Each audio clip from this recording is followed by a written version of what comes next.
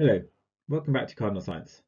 Today we're looking at the Edexcel IGCSE Chemistry 2017 specification points 1.14, 1.15, 1.16, and 1.17.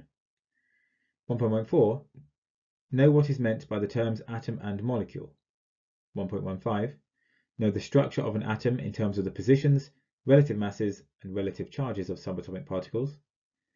1.16, know what is meant by the terms atomic number, mass number, isotopes, and relative atomic mass, or AR. 1.17. Be able to calculate the relative atomic mass, AR, of an element from isotopic abundances. 1.14.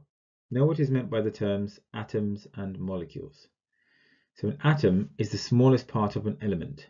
It consists of electrons orbiting a nucleus of protons and neutrons.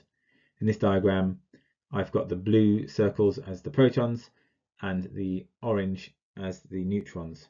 We have 2 electrons in the shells. Okay, this is a helium atom. So within a pure sample of helium, the smallest part of this that you can break down to will be these atoms here. I've shown you 3 ways of representing this here. One as its atomic diagram. One, as you might see it, just represented by a little circle labelled He for helium with its symbol, or you might just write He. A molecule is more than one atom chemically bonded together. They can be the same atom or they can be different atoms. In this case, I've showed you a hydrogen molecule. So here you can see that each hydrogen atom has got 1 proton in the middle, those blue circles. Okay, the electron shells are overlapping because it's a covalent bond. We'll go into that a lot later. And you've got 2 electrons there in green. Another way to represent this is, as I've shown here, 2 hydrogen with little circles overlapping each other, or H2, which indicates that it's a hydrogen molecule, not a hydrogen atom, because there are 2 hydrogen atoms in this molecule. For 1.15, you have to know the position, the mass, and the charge of protons, electrons, and neutrons. This table is the best way to show this. There are very common exam questions where you have to fill in gaps from this table. It's important you memorize everything here. So to start with, this is how I like to think about atoms. Every atom has a pen in it. Okay, that means it has protons, electrons, and neutrons. So we'll start with the protons. The protons are in the nucleus in the center, like I showed in the previous diagrams. They have a relative mass of 1. Now that relative is referring to the mass of it compared to other neutrons and protons. Okay, because its mass in kilograms is an extremely tricky number to work with, so we use a relative mass. And again, its relative charge, so its charge when compared to electrons and neutrons, is +1. Electrons are found in the shells, like I showed in the previous diagram, orbiting that nucleus. Its relative mass is nearly 2,000 times smaller than protons and neutrons. It's 1/1836. You will sometimes see this written as 1/2000, but the more precise figure is 1/1836. Its relative charge is -1. So it's got the same amount of charge as a proton does, but the opposite way. Okay, so it's negative. And the neutron, and the way I like to think of this is neutron or neutral. Help you remember that its charge is in fact 0. Okay, you find those in the nucleus. They have the same mass as protons, so it's a relative mass of 1, but its relative charge, because it's neutral, is 0. For specification point 1.16, you need to know what atomic number and mass number mean. Now, when we show elements, we almost always show them with our symbol. Now, over here, I've represented this with an X. That X indicates that it could be any element symbol, okay? Now, above it, you'll see its mass number, and below it, you'll see its atomic number, just like you see over here, for example, with our helium, which has a mass number of 4 and an atomic number of 2. Now, we'll start with the atomic number because that's the most important one, because the atomic number tells you the number of protons, and the number of protons determines what atom you actually have. 2 protons means helium, 1 proton means hydrogen, 3 protons means lithium, and so on. If you added a proton to a hydrogen atom, it would become a helium atom. Next is the mass number. The mass number is the mass of the entire atom. Okay, it's the amount of protons added to the amount of neutrons. Electrons are such a small mass that we ignore them. Using the mass number and the atomic number, there are some calculations that we can do. I already told you that the atomic number tells you how many protons you've got, and I told you that the mass number is the number of protons added to the number of neutrons. This means that if you wanted to figure out the number of neutrons that you have, you would just take away the atomic number from the mass number. Now you can also use this information to figure out how many electrons there are in an atom of an element. And that's because atoms of an element are always neutrally charged. Their overall charge is 0, which means if something has 2 protons, which are both positive, it will therefore need to have 2 electrons, which are negative, to be neutral. This means that we can figure out the number of electrons that the atom has because it's the same number as the number of protons. Now, here are some examples below. So there's a pen in every atom, and for each one we're going to figure out how many protons, electrons and neutrons there are. So first we can figure out the number of protons for helium here on the left. It's got 2 protons because its atomic number is 2. Its mass number is 4, which means we take away 2 from 4 to get the number of neutrons, which is also 2. And the number of electrons is the same as the number of protons, which is 2 as well. Let's do lithium. Mass number 7, atomic number 3. We've got 3 protons, which means that we therefore also have 3 electrons. And because our mass number is 7, we do 7 take away 3 equals 4, and that gives us our number of neutrons. 2 more examples. Feel free to pause the video and have a try before I go ahead. Now, Na is for sodium. Its mass number is 23, and its atomic number is 11, which means it has 11 protons. It will have 11 electrons therefore, and 23 take away 11 is 12, so it has 12 neutrons. Finally, Ca, calcium. Its mass number is 40, and its atomic number is 20.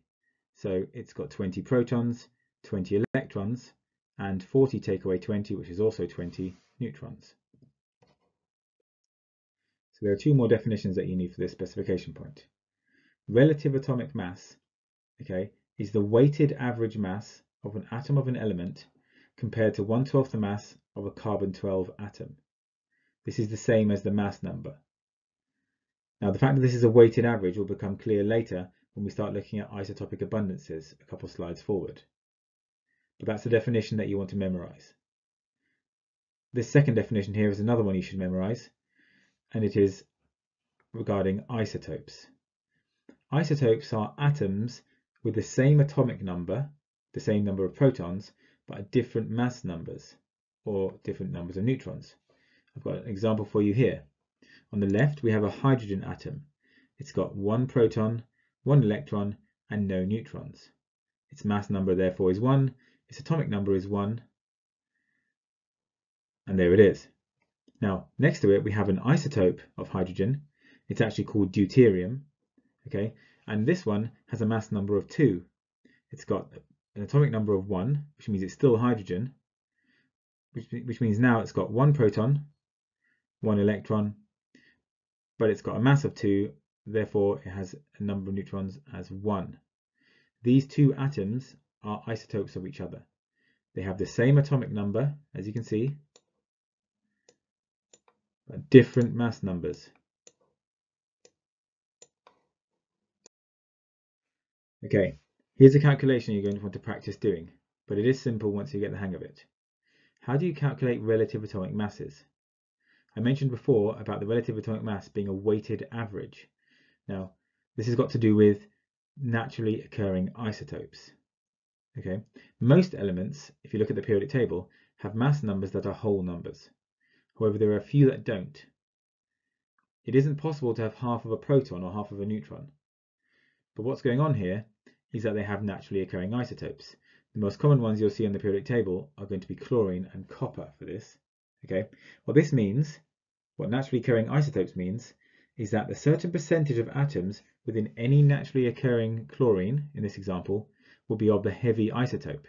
So here I'm showing you, you've got chlorine 3517, right, this is the main version, okay, and then you've got chlorine 3717. Same number of protons, same number of electrons, but it's got 2 more neutrons, so it's slightly heavier. Here's where the abundance comes in. If you were to take any naturally occurring cloud of chlorine gas, 75% of the atoms would be chlorine 35 and 25% of the atoms would be chlorine 37. Now, if we're going to do experiments using chlorine, especially naturally occurring chlorine, we need to be very precise about the masses that we're using. So we use a weighted average based on the abundances. Here's how you do it. Step 1. You multiply the mass and the abundance of each of the isotopes. So we were to take, for example, 35, and we're going to multiply that by 75 on this side. And on this side, on the right, we're going to take 37 and multiply that by 25. Okay, what we then do is we add those two numbers together, as you can see down here in step 2. Once we've done that, we divide the whole thing by 100, and that gives us our weighted average, in this case, of 35.5. Okay, here's another example. Pause the video here and see if you can figure out the relative atomic mass of these two isotopes of copper. I've highlighted the numbers that you need to use. Okay, so let's go. Now, step 1, if you remember, was to multiply the mass of each isotope by its abundance. So we would do 63 multiplied by 69, and we would do 65 multiplied by 31. We would then add these two numbers together and divide by 100. And what we would get is 63.6. Now you might see on the periodic table that you see 63.5 here, and that's because of rounding. How is this content examined? For 1.14, you need to be able to define an atom or molecule. So you might be asked to just write down the definitions as I showed earlier on in the video. In addition to this, you might be asked to recognize atoms or molecules from a diagram. See here where I've got a few different representations of that. Over here we've got two hydrogen atoms bonded together, so you'd recognize that as a molecule. As compared to this helium atom on the right, there's just one atom, therefore it's an atom, not a molecule. Otherwise you might not get symbol notation as we have here, but just coloured spheres. Now, we indicate that each coloured sphere is a particular element, so these two blue spheres overlapping here, they are a molecule, and it's an elemental molecule. So this could be something like hydrogen or oxygen, H2 or O2 or N2, for example. This next one in the middle, it's a single blue sphere by itself, therefore it's an atom. And this one on the right is still a molecule. Okay, it's obviously got two different atoms making it up. This could be something like carbon monoxide. Now for 1.15, you might be asked to fill in the table very much like this. All of the gaps could be empty, or they could be an arrangement of gaps as I've demonstrated here. We'll work through these together. So you've got PEN, so that's protons, electrons and neutrons. This first box, the electron box, under position would therefore be shells. The relative mass would be, for the neutron, it's going to be 1, and we'll just fill in this last box, relative charge for the electron, which is going to be -1. You'd have to do something along those lines in your exam. Examining point 1.16 tends to be in relation to interpreting symbol information from a periodic table, i.e. saying the number of protons that an element has or the number of neutrons. The definition of isotopes comes up regularly, and I suggest you use the definition that I showed earlier in the video, likewise for relative atomic mass. For 1.17, you'll get questions like I've demonstrated below. Bromine exists as two isotopes, Br79 and Br81. Their abundances in nature are both 50%. Calculate the relative atomic mass. You'd use the steps that I've outlined in this video, multiplying the mass of each one by its abundance, adding them together and dividing by 100. This is quite a common question, and if you do it the way I've demonstrated here, you'll get full marks. Thank you for watching. I hope you found this content helpful. If you liked it, please give us a like and subscribe to look out for more videos in the future. Thanks again.